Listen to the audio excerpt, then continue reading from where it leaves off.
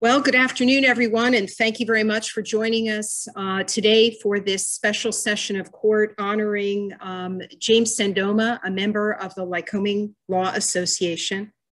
I know from speaking with the chair of the resolution committee that no members of his family were here, but I'm just grateful for everyone who's here participating and also for those that are taking the time to view this video on the Lycoming Law Association website.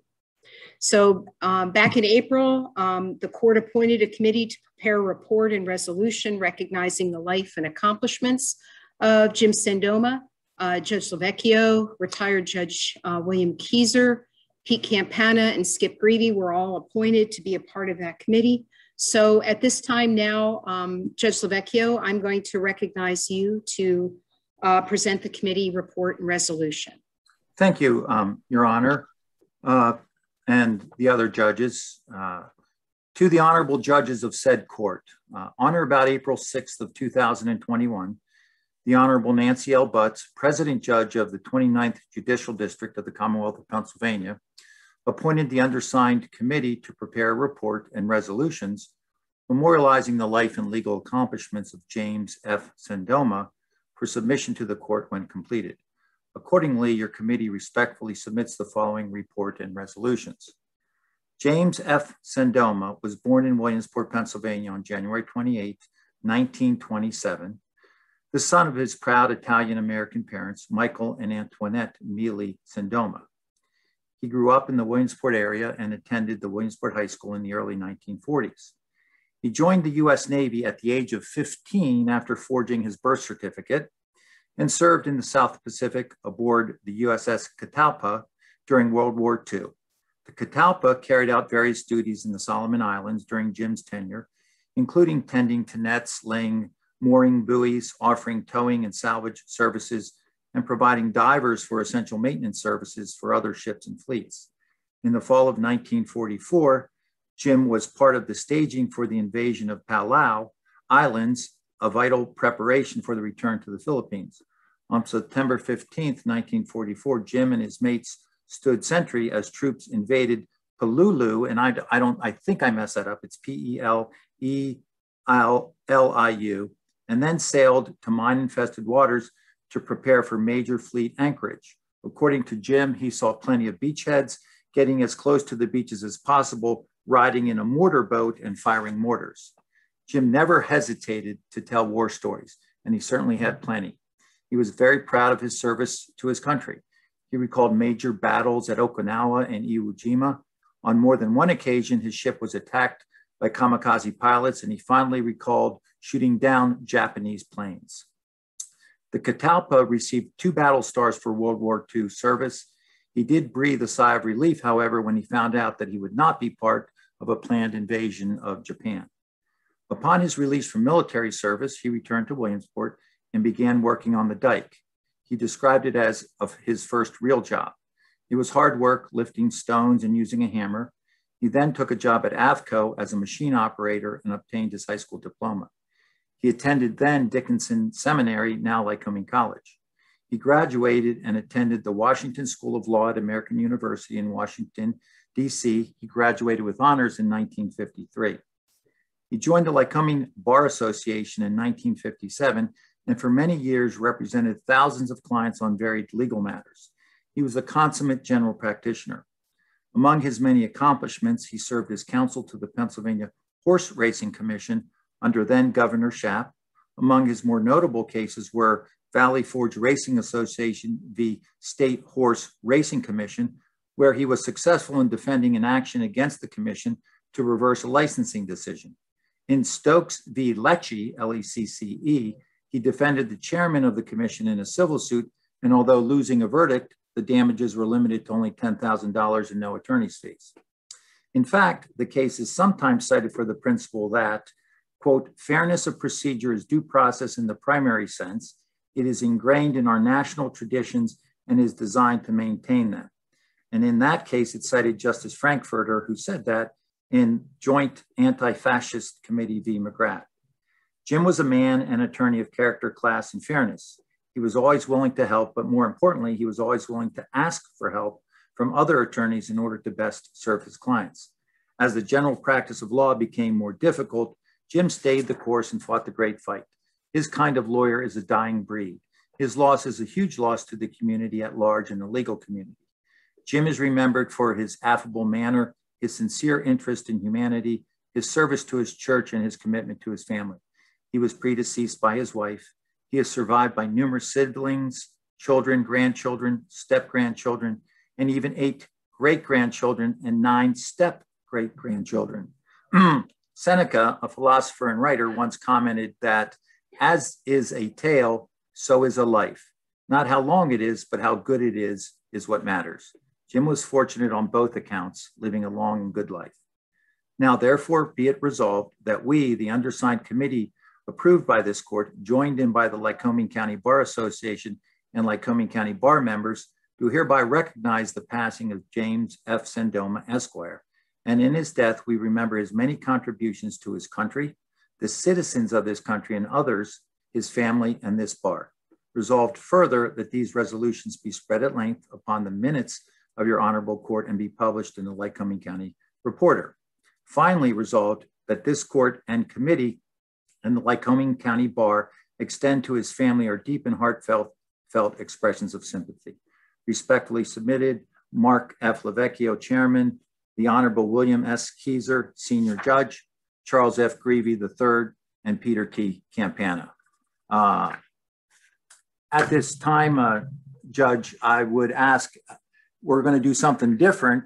We're going to play, thank you, Judge, for your ability to do this. We're going to play an interview that the Sun Gazette had with Jim not too long before his death. I wasn't in the service when Pearl Harbor was bombed. I remember hearing about that, and I got to thinking, geez, I got to do something. It was almost like they bombed my backyard.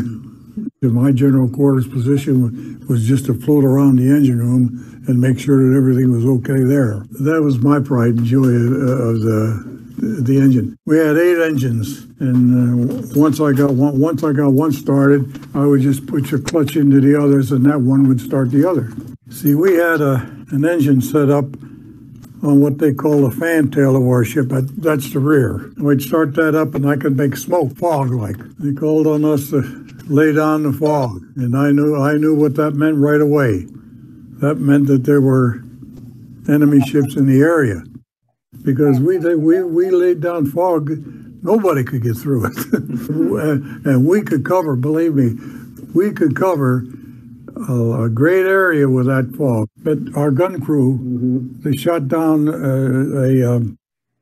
a Japanese suicide plane, and damned if he didn't land right in between my ship and a sister ship of mine, was the number 742. He landed right in between there. But I didn't get to see his body. His foot come up on our ship. that I remember. That stuck with me ever since. And anyhow, that was one time when I was kind of worried. You see, the Battle of Palau was we took over a little group of islands. My ship and I think 1 or 2 other, we were assigned to duty to just keep going around that island. Keep going around that island and make sure that those Japanese didn't try to get off, which they did. And one morning we got up and we found out that one of those little scallywaggers, he went out during the night, he pinned some explosives on the propellers, the propeller shaft of the 404. I'll never forget the number, the 404, and then got away. Next morning when they got up and started up, blew the tail end off. But thankfully, nobody got killed. The one time I was scared is one of my engines went down. And I had to make a complete overhaul, and I was working on it while we were looking at the beach, and the Marines were lobbing the mortars out. There's a war going on upstairs, I remember thinking. Then I told myself, well, I don't think about that. You just don't think about it. Somehow or another it goes away, and you finish what you're supposed to do. So young that I can't remember a lot of stuff. There's some things that I guess I don't want to remember. But I was so homesick and tired of hearing about all the killing there that I wanted to get home.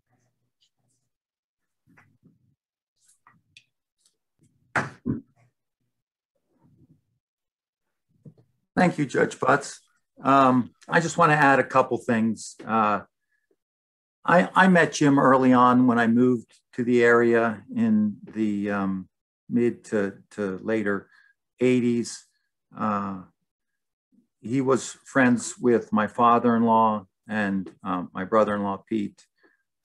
There was this Italian connection. Little did he know that I'm only half Italian, and but I played the part anyway. I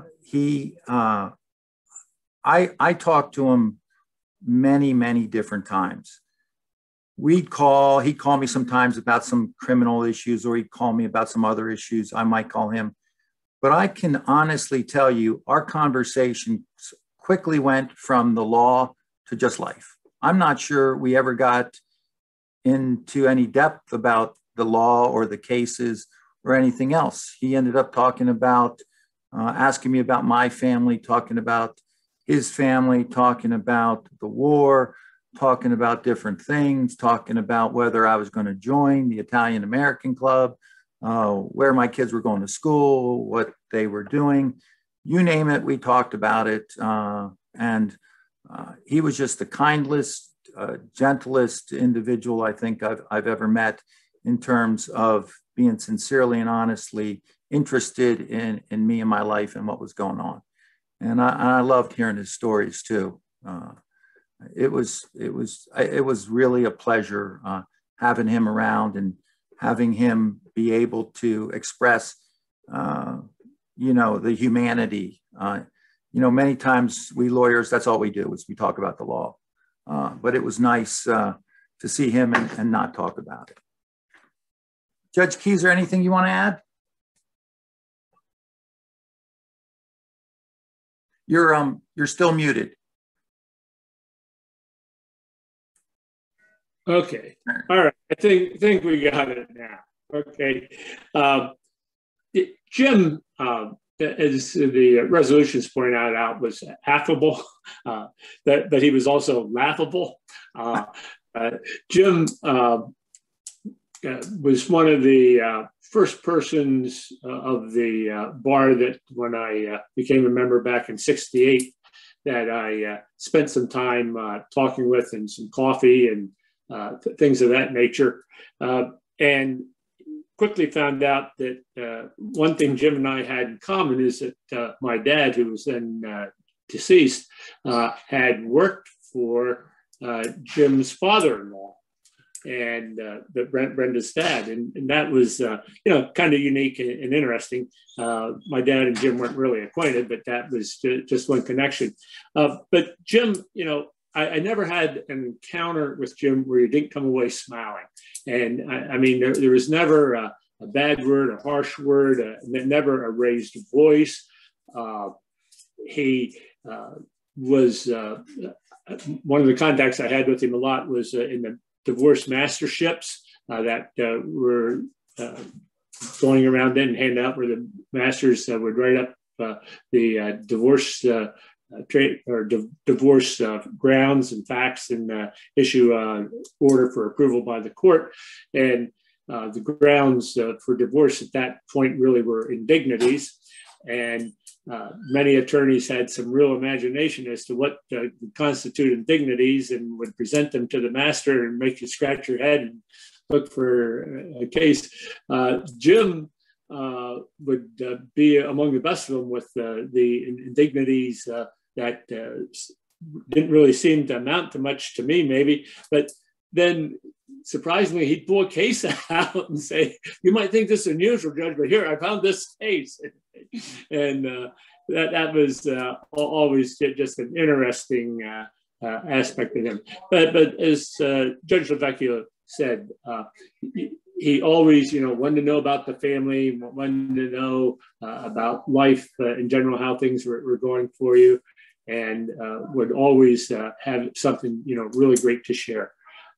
He stuck it out very well as a sole practitioner. I had tried at one point to go back into doing that type of work, and found that I couldn't hack it. But Jim hung with it.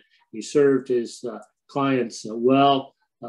And I think it was a blessing I hadn't seen Jim probably now, well, at least 6 years that I can think of. But it was so good to see that video, Judge Butts. Thank you for putting us onto that, because you know, he had his mind, he had many of his mannerisms and expressions and everything. And it's just great to be able to see that he was rewarded, you know, with that long life that was a good life. That's it. Thank you. Skip, any words? You need to unmute. Hey, can you hear me now? Yes. Very good. I would join in both Judge Lavecchio and Judge Keyser in thanking for that video, because I can personally state that Jim was a real observer of the Second World War. He was very proud of his relation to it and being able to serve in it. And certainly it was often a part of the conversations that I would have with him. I had the opportunity, I don't know how many there might have been, but there were several divorces that I had handled in my younger days. And Jim, I helped to guide me through some of those, as some of the older members of the bar had done at that point too. And certainly at every opportunity, Jim was interested in knowing how my family was doing. Obviously, he knew my parents very well and enjoyed the associations that he had had with them. In later years, and obviously after he had retired, I did have a very good opportunity to see Jim in a couple times. He was in a particular assisted living home here out in the township that had been a very good restaurant, the Hillside, and then turned into a nursing home. I saw Jim out there a couple times when I was out there visiting a client or two. And he always would say, "Skip, sit down and let's chat for a couple minutes." He was interested in what was going on in the community. Certainly, if I would know anything about anything of the attorneys in the vicinity, and he was always a good one to interrelate with stories that he knew of others, and was interested in certainly what I was doing. And then more of an opportunity when he was up at what was known as Roseview Court. He lived in there for a few years, and I also had some relatives in there. And every opportunity that I would see Jim, he would say, "Sit down, let's chat a few minutes." And certainly I enjoyed the opportunity to do that. But even at that point, his recollections and his perception and his perspective on the war and how he had helped to serve was a big part of his life. And I appreciated the opportunity to know him. And I really appreciate the opportunity that our local bar association does take the opportunity to perhaps introduce some of these attorneys that certainly the younger people of our bar don't know of. But even with someone that had been retired as long as Jim was, I appreciated the opportunity that gave us to join together, share a few thoughts on it. Certainly I did not know his family very much, although would see him particularly up at Roseview once in a while, and would have the opportunity to share some thoughts with him. Even at that point, he was very interested in what my family, my children were doing, and sharing thoughts that he had and other people that he would have run into. So that I really appreciated the opportunity to know Jim, to get him, as I say, that video that Judge Butts and Judge Lavecchio were able to find and put apart was a excellent and a unusual part of one of these memorial services. And I really appreciate the opportunity to have these few remarks also. Thank you, Judge. You're welcome. Judge Lavecchio, Mr. Campana, the other, well, here he comes. He dropped out, but now he's back. Okay, I missed him too. There he is.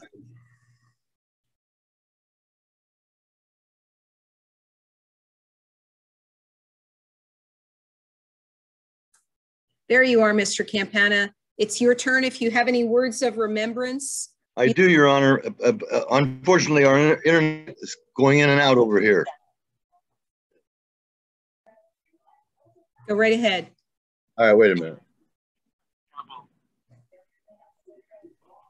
Yeah, okay. Jimmy Cendoma, he was really good friends with how they could.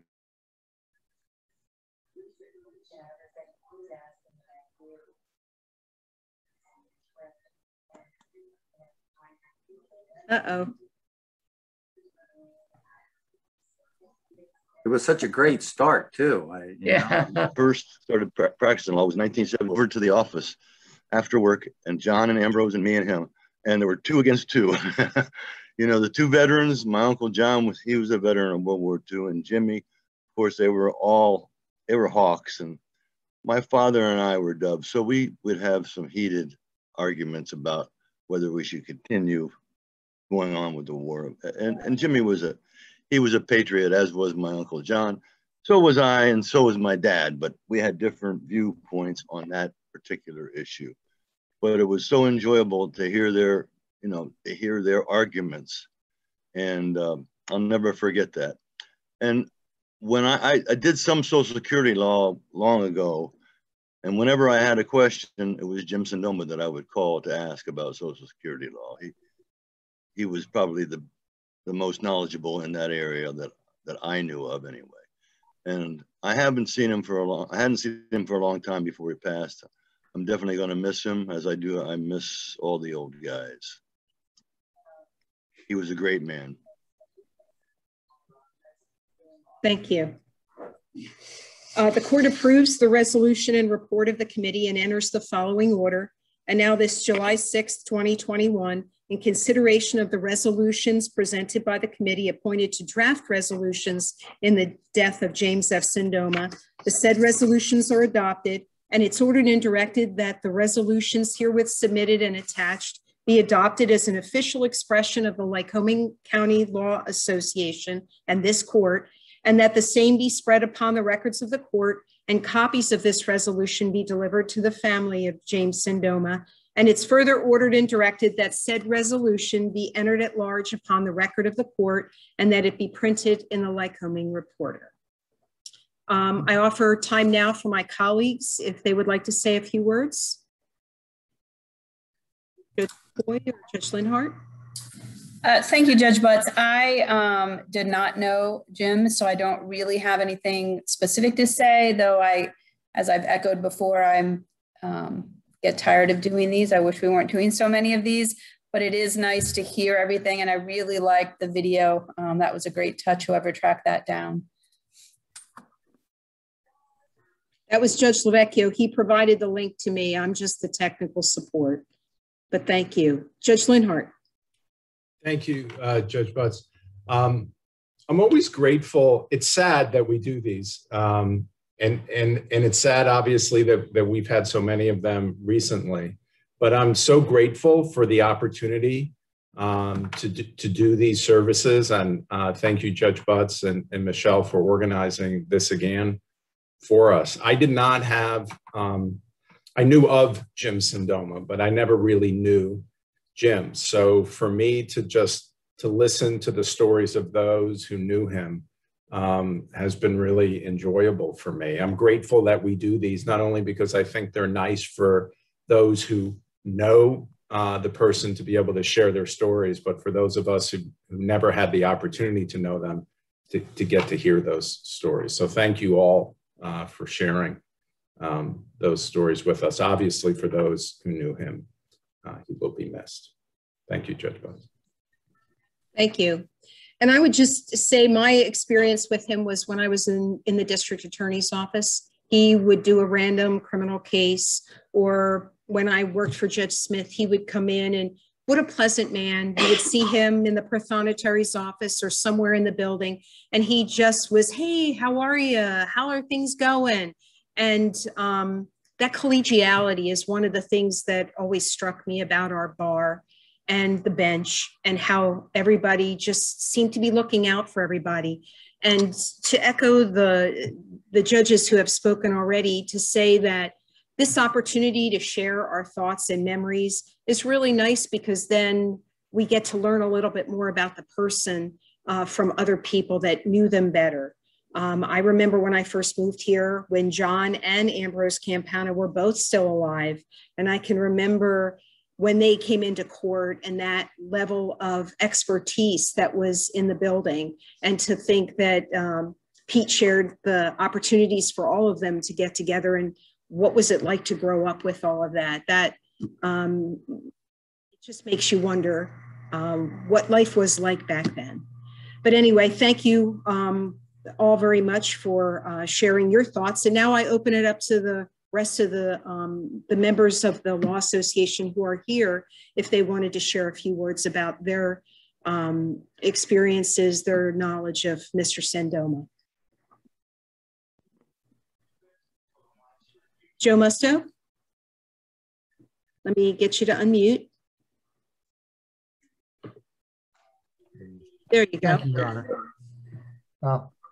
I always enjoyed Jim when I dealt with him in practice. He was part of the older generation of Americans of Italian descent who I gravitated towards. They reminded me of family and of home. He grew up tough. He was a fighter, but he was honorable, always honest with me, always congenial. I enjoyed him very much. What's interesting to me, part is Judge Lavecchio mentioned Jim having changed his birth certificate. I have in my papers my dad's baptismal certificate, which he swiped from his mother's dresser and forged in order to get in when he was 15, but they caught him. So apparently Jim was a little better at that than my dad was. But what really struck me with Jim, I didn't get to know him as well as I would have liked to have practiced. But afterwards, my mom had to leave independent living in her apartment. And it turned out we couldn't keep her in the house. It just wasn't working with my brother and I. So she went to the hillside, and we took her there, and she was nervous, scared. And here was Jim. And it was impressive to me. He saw me, walked over to me, stuck a finger in my face and said, "Musto, I remember I did not hate you." And I thought, well, that's quite a compliment. You know, I took that very nicely. He says, "Don't worry about your mother. We'll watch after her." And that's where I saw Jim do things which really impressed me. One of the things I saw, he organized things all the time at the hillside, made people comfortable.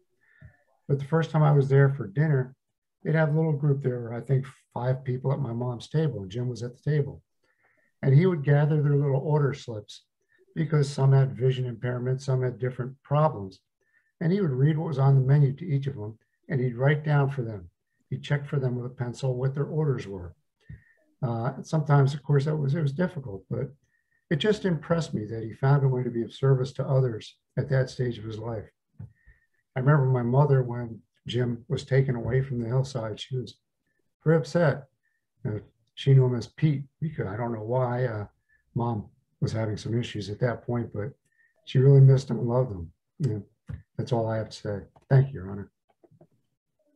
Thank you for sharing that. Anyone else like to share a few words about their experiences with Mr. Cendoma? Okay. All right, well, thank you all very much for coming. I really appreciate it. Oh, and by the way, Judge Tier, I believe, is on vacation this week. That's why he wasn't able to join us today, or I'm sure he would have been here as well. Thank you all very much for participating in this special session of court. So this will now conclude the memorial service for James F. Cendoma. Once again, I'd like to thank you all for attending and sharing your special memories and thoughts about him. This hearing is adjourned. Thank you.